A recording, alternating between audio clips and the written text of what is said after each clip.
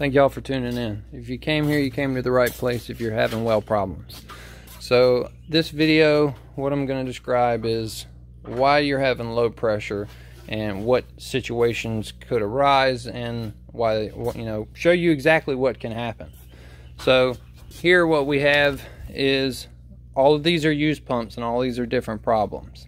So you have your regular plastic ABS fitting, and like you saw here, the fitting itself completely broke, detached the pump from the pipe, and they have absolutely no water going into the house.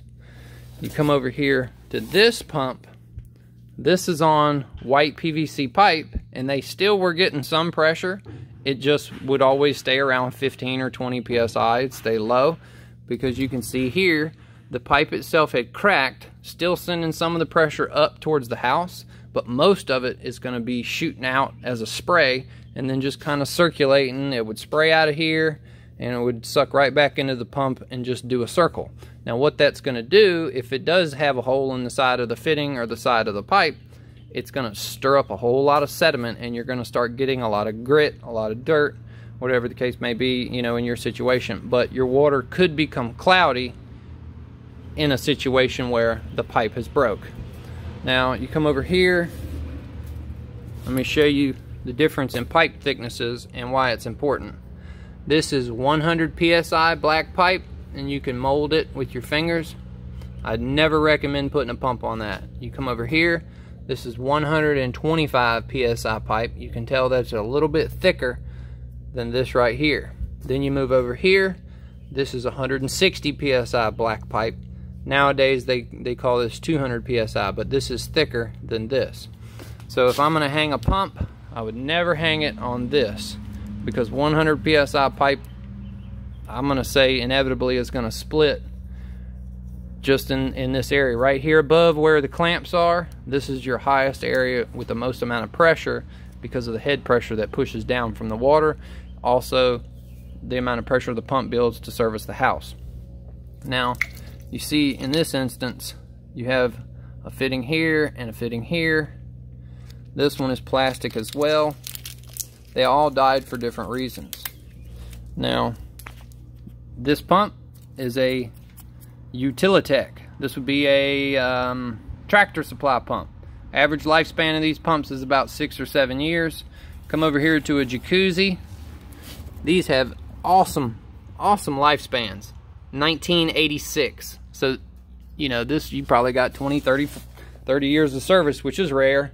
And then you come over here to this pump, which is a Red Jacket, really good name brand. They're all going to have the same motors, but different pump designs. So you'll get probably 10 to 15 years out of life out of that one before it's going to die. So I really wouldn't recommend going to Tractor Supply or Lowe's and buying a pump from a company like that. Come over here, you look at this pipe, you see all that buildup. Let me see if I can get some out. You see it all coming out? This is all iron buildup. Now what that's going to do, all that mineral, all that grit passes through the inside impellers of the pump.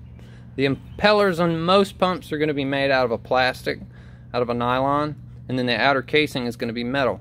So if you were to send, let's just say it services 1 million gallons of water through its lifetime, if you start throwing sand in there and allowing sand or grit or whatever the case may be you're trapping in your filters, the impellers in the pump are going to wear out and the tolerances are going to wear away, and then the ability for it to build pressure slowly decreases over time. A brand new pump can build 200 psi. Eventually it's going to wear down to 150, then it'll wear down to 120, and then it'll wear down to the point where it can't even satisfy the pressure switch to cut the pressure switch off. So whatever your case may be, most situations people are having pumps, and you go down and you look at the gauge, and the gauge says, oh, it's got 25 psi and it won't build anymore. You have water, but your water cuts on, then it cuts off. If you turn your breaker off, your water pressure might be at 40, it might be at 30, it might be at 20. If you turn the breaker off and you're not using water anywhere, and the pressure gauge goes from showing 30 pounds of pressure all the way to 0, and you didn't have any spigots open, well, that means the water that was in the system went somewhere. Where did it go? In a situation like this, it all leaked out of the crack in the pipe. Or you could have a check valve that has failed. Typically, check valve will come over here and we'll look at this pump. This was a failed check valve. You see that flapper down in there? That actually moves. You can see me moving it. It rides on a stem, and on that stem is a spring. And when the water goes up, it lifts that little cap, and the water travels around it. Well, eventually, water traveling around that cap is going to erode and deteriorate that cap to where it no longer does its job. And every time the pump kicks on, it'll build up to its pressure, and then when the switch clicks off, you'll watch the pressure gauge slowly go back down to 0. So if your pressure is fluctuating and you don't really know why, it's either a hole in the pipe somewhere, in the fitting, cracked fitting, whatever the case may be, or it's a bad check valve.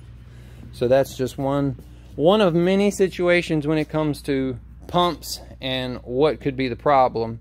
Typically it's low pressure or no pressure. If you know and you've determined that your switch is not the problem and your tank is not the problem, with this video, these are all the scenarios that you're going to find. You're either going to find a hole in the fitting, you're going to find a crack in your pipe, or you're going to find a fitting that's completely broken off. Every scenario is different. If you have any questions, you need some help before you tackle this job, give me a comment and I'll get in touch with you as soon as I see it come up, and I'll try to help anybody I can. Thank y'all for watching this video, and please hit that subscribe button.